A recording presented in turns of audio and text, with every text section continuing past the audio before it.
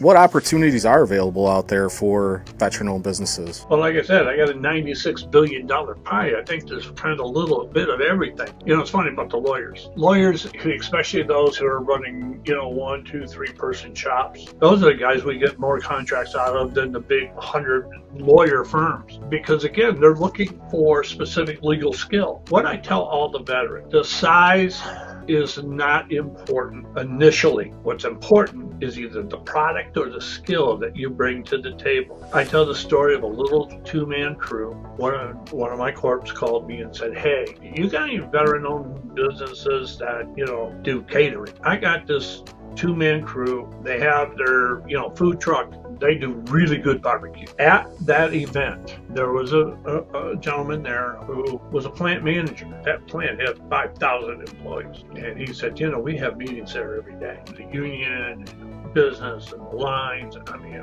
Can you guys come out and, do a couple of events? Oh, we would love to. The last time I talked to him, he's now hired 8 more veterans. He's got 3 trucks.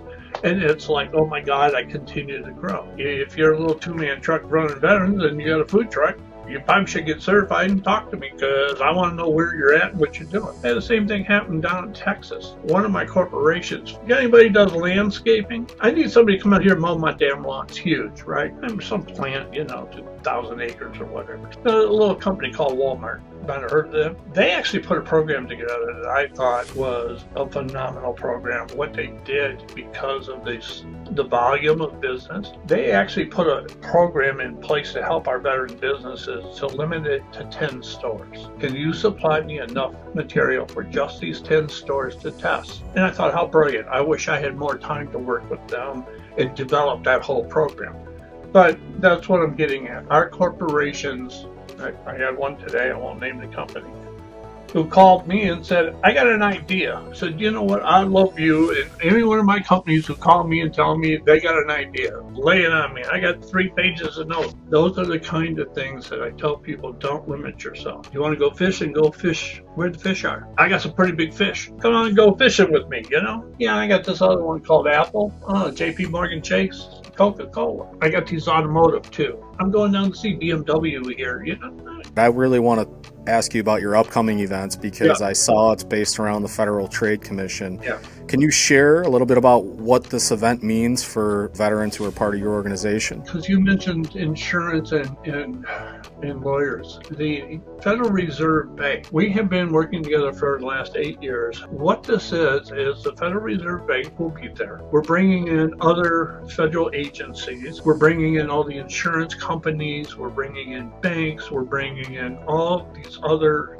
corporations that people wouldn't necessarily think that they would want to hire veteran businesses, but we've seen millions of dollars in contracts come out of this. The comments I get from the buyers in our corporation is the most sophisticated group of veterans they've ever met. Because again, who's coming? Insurance guys, real estate guys, right? Lawyers. People are doing all kinds of leasing agreements. Just the whole economic, if you look at it as a economy, if you're a part of that, as opposed to a manufacturing, right? But again, even in manufacturing, they said, you ever heard of Ford Red Carpet Leasing as a multi-billion-dollar business? Here's the point. We will have, I believe I have 2 already signed. I've got 3 more committed. So we'll probably have 4 or 5 anyways of the Federal Reserve branches. They buy their own stuff. It is amazing what they buy. First time I talked to them, they actually called me and asked me if I had any veterans that made ammunition. This is a great event, especially for those who are in the financial world or institutional type of arena, if you will. One of my vets called me and said he just got hired to underwriting the $2 billion bond issue. The other one is what we call our national matchmaking event, and I'll tell you that's what we call the largest matchmaking, certified veteran business matchmaking event in the country, because here we will have a lot of these large corporations, not only all the automotive, but the banks and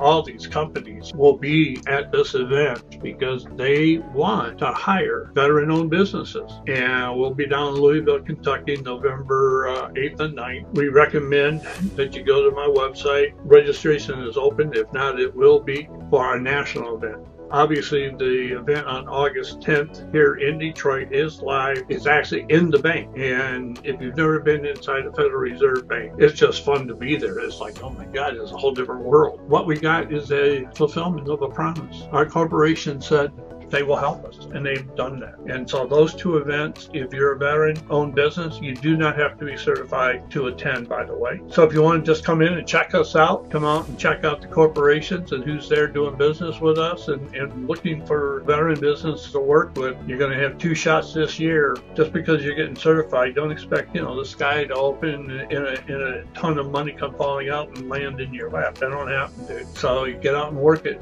It's like any other sales thing. All that does is, again, it gives you access. And if you do something they like, or you got a skill that they want, they'll at least talk to you. Hey guys, if you enjoyed this one, check out these videos right over here. And we'll see you in the next video.